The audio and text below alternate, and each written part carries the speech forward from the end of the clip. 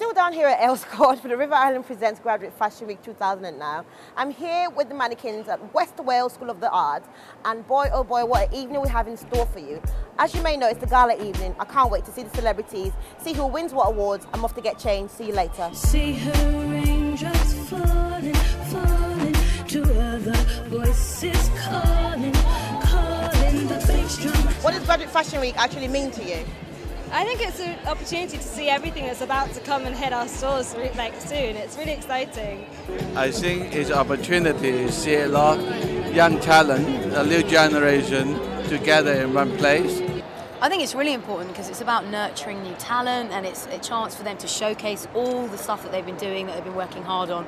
I think it's like a beacon of hope, I think, for like all students in the UK, all emerging talent. And every year you always see something to surprise me, and I'm looking for the surprise tonight again.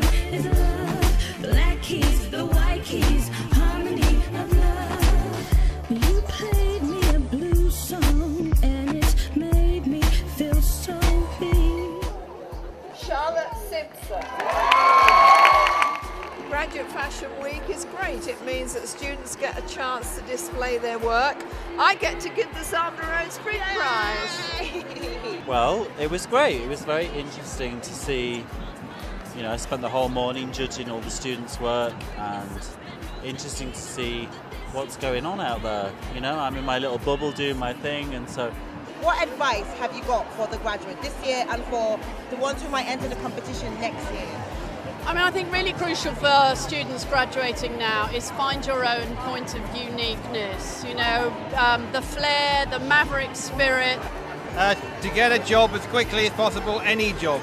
I think, you just have to have like a really unique point of view and get, like a strong direction out there.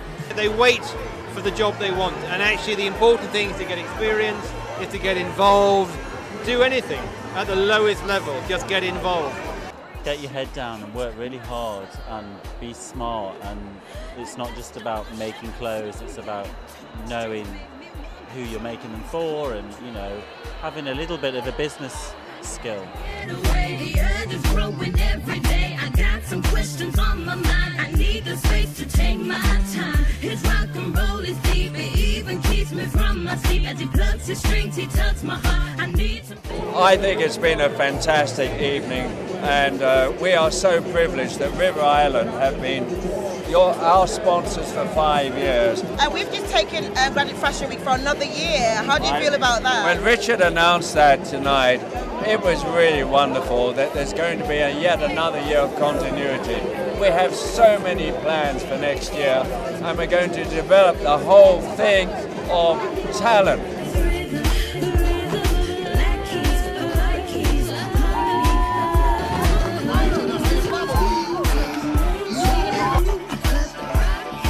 I'm here with the River Island Gold Award winner and double award winner on the night, Myrto, because you also won for women's wear, didn't you?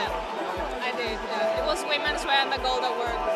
How does it feel? How do you feel? I feel shocked. I feel it's amazing. It's a great honor. It's 2 awards. I wasn't even expecting to win, to be honest. I wasn't even expecting to be in the 10. I haven't even told my friends that I'm in the 10.